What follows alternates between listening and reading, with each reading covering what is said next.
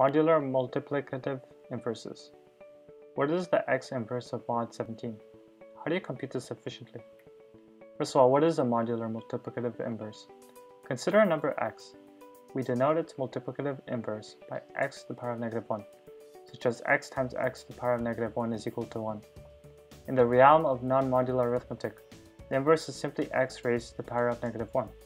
So you have 7 times 7 to the power of negative 1, and then this equals to 1. However, how do we do this in modular arithmetic? Modular multiplicative inverses. We consider the integer class z of 7. We note that if we have 8 is congruent to 1 mod 7. Therefore, if we have 2 mod 7, then we have 4 to a modular inverse of 2 in z7. Our modular inverse is always unique. Will there always exist a modular multiplicative inverse? Some facts. A. Modular inverses are not unique. We can consider 2 times 11 is equal to 22, which is congruent to 1 mod 7. Therefore, we show there exists greater than or equal to 2 solutions. B. Modular inverses do not always exist. Consider 2 in Z4. Exhausting all factors within Z4, we can show there does not exist such a factor. Statement. A modular inverse for A exists in Z of M, if and only if A is coprime to M. The proof is beyond the scope of this video, but feel free to check out the link in the description. The first algorithm we're going to be using is actually the extended Euclidean algorithm, which I covered in an earlier tutorial for GCD. The extended Euclidean algorithm considers the following equation with unknown x and y: a times x plus m times y is equal to 1. Now we have a linear Diophantine equation and two equations with two unknowns. We know from Bezout's lemma in the extended Euclidean algorithm that GCD of a and m is equal to 1. Moreover, we have that a times x is equal to m1 minus m times y. This also means that a times x is congruent to 1 mod m. Therefore, we need to identify x, which is the inverse of a. As an implementation, we can simply use the extended Euclidean algorithm to determine the coefficients in Bezout's lemma. Simply having this quick solution, we quickly determine what the answer is. Time complexity of this is O of log n.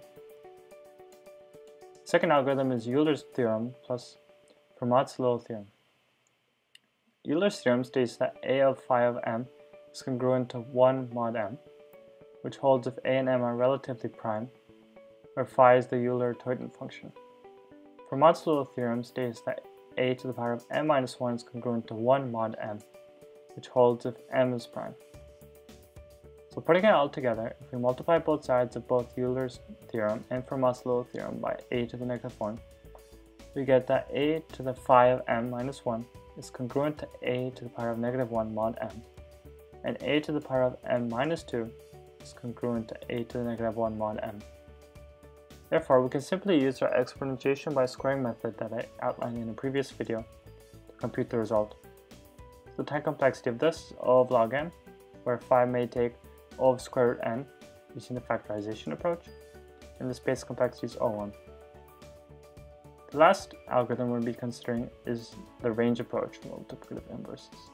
How do you compute a range? If we combine our previous approaches, we will yield a time complexity of O of n log n. Can we do better? To compute the modular inverse for a range of numbers in linear time, we can actually just simply use this direct formula over here. The way this works is we first denote inverse of I to be the inverse of I. We also assume that the number that we're doing modulo by m is a prime number. So the proof of this is very simple. We have m mod I, which we can easily represent as this equation over here. And then we can take mod m of both sides, as we see here. Afterwards, we can multiply everything by I inverse, which is the number we're trying to find the modular inverse for, multiply by m mod I inverse, which will actually cancel out these two terms, and then we're simply left with our I inverse is congruent to the equation that we have on the right side, which corresponds to the indices that we have over here. So this yields to a very simple for loop and a linear implementation, so you just need to plug in this formula into your code. It's a very straightforward approach and is very efficient for computing range queries for prime number n. Thank you all for watching. Subscribe for new videos every Friday at 12 p.m. Eastern.